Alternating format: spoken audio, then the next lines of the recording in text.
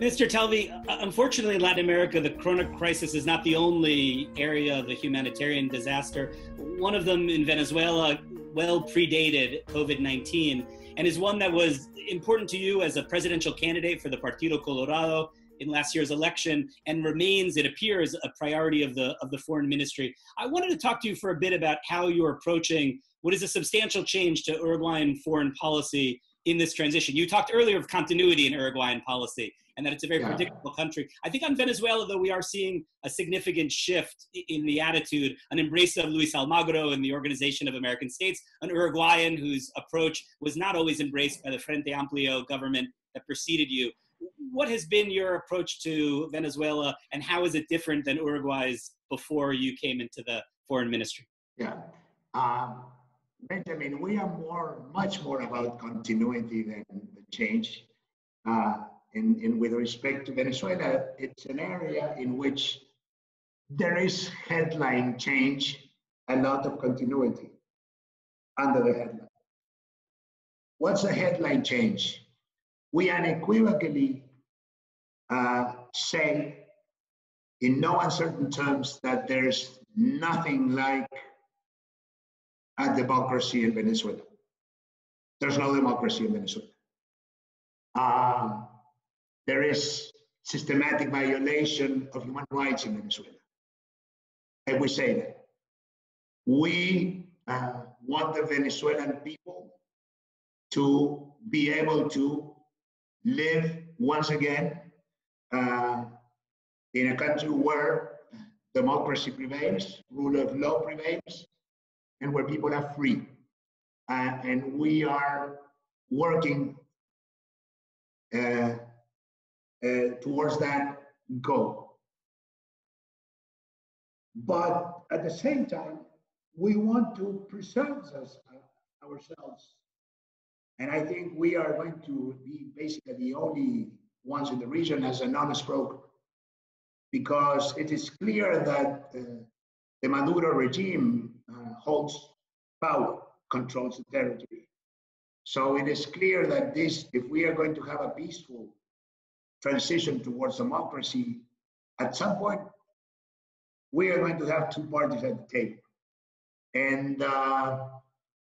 And therefore, we are working together with our European friends within the international contact group to try to unify all the dispersed initiatives that we have today vis-a-vis Venezuela, so that the international community can speak with a single voice and exert both moral and other kinds of pressure towards facilitating, towards creating the conditions for what's going to be a very difficult negotiation towards democratization in Venezuela. So I think that the headline, yes, we unequivocally condemn the Maduro regime, but at the same time, we are preserving the institutional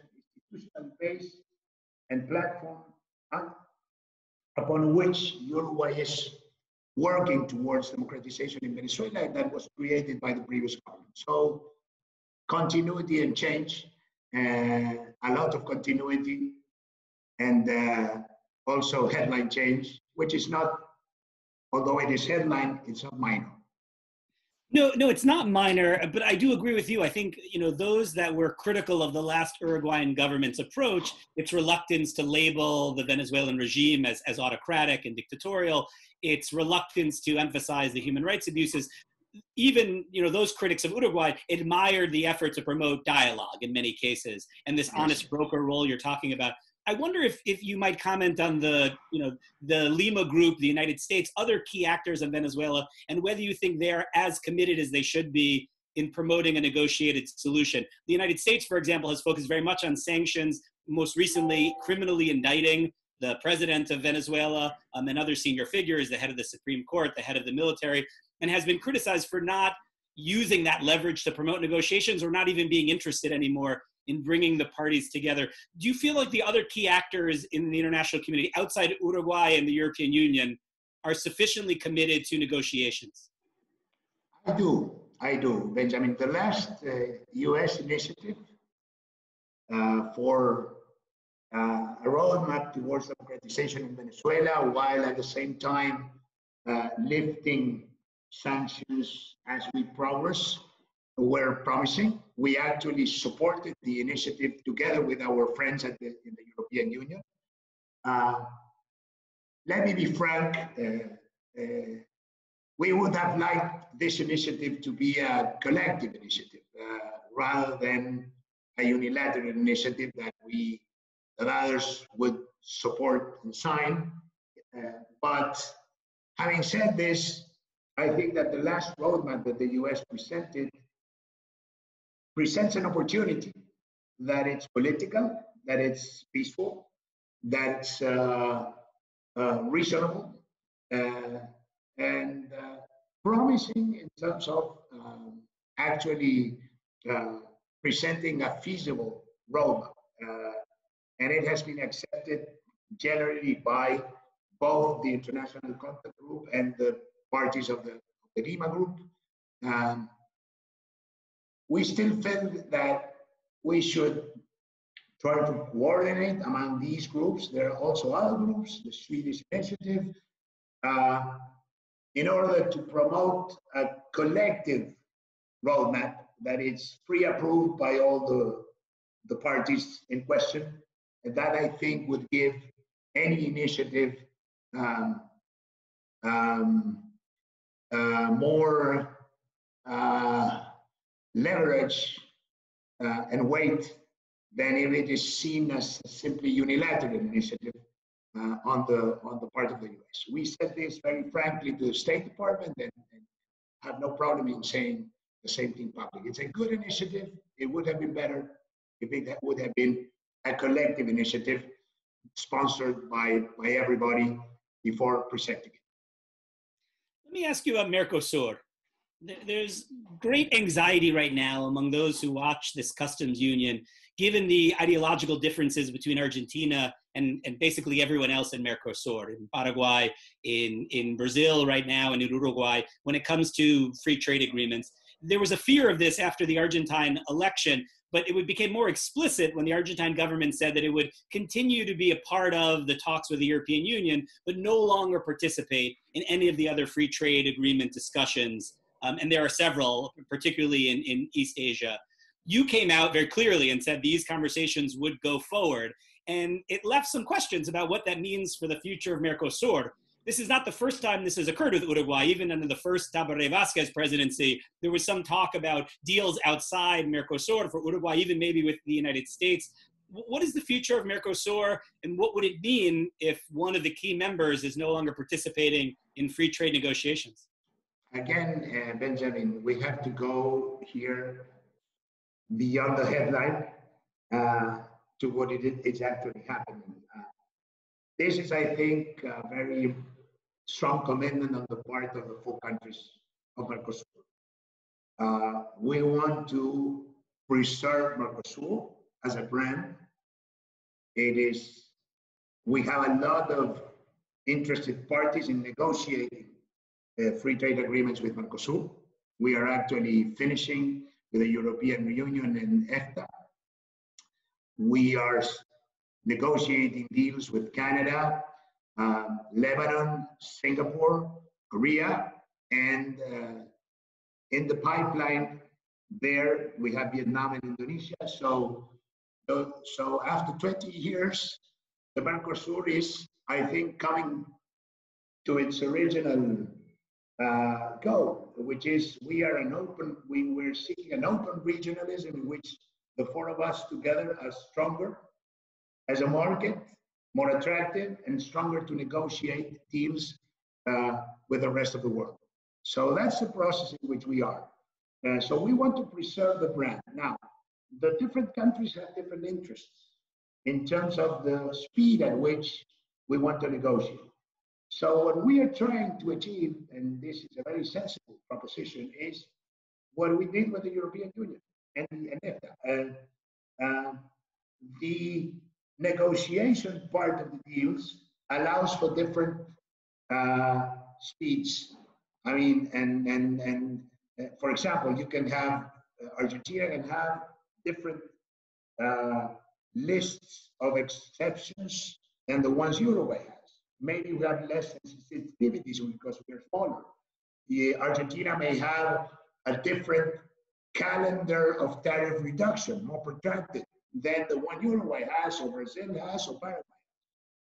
So within the negotiation, we can have sufficient flexibility to allow for differences in the national interests. And after the negotiation is concluded, and the European Union, again, is a very good example. Once the agreement is signed and it is approved by the European Parliament, then the agreement starts effectively working once the parliament of each of the countries individually approves it. So if Uruguay approves the treaty, it starts to effectively to work, even if the other members of Mercosur did not ratify the treaty in their parliament. So it's flexibility ex ante during the negotiation, flexibility ex post, to allow for national differences and the national interests, but keeping the four together, glued in negotiating jointly. So this is the way I think all the countries in Mercosur are going, and we hope that this combination of together but with flexibility will allow for Mercosur to pursue these agreements and at the same time remain together. I wanted to, before we end, just ask more broadly about Uruguay-Argentina relations. The cultures are so similar, the history, the accent, the embrace of tango and asado, that, casual observers would think these are, of course, brother-sister nations. In reality, there have been difficult moments, including under the last Peronist government in Argentina. There was an environmental dispute that went to international arbitration. There were some disagreements among personalities of the leadership. The president of Argentina now is known as a pragmatic figure, including on foreign policy. But there have been certain moments that have made some observers question whether there's a bit of an ideology as well, an interest in the Grupo Puebla, an embrace of the Chilean leftist parties that upset their relations with Chile briefly, an embrace of Lula that has upset the current president, Jair Bolsonaro of Brazil. What do you see in terms of Uruguay-Argentina relations? Let me say this, Benjamin. Argentina is our big brother. We share cultural traits. We have a very different institutional history. But let me say that so far, the relationship with Argentina has been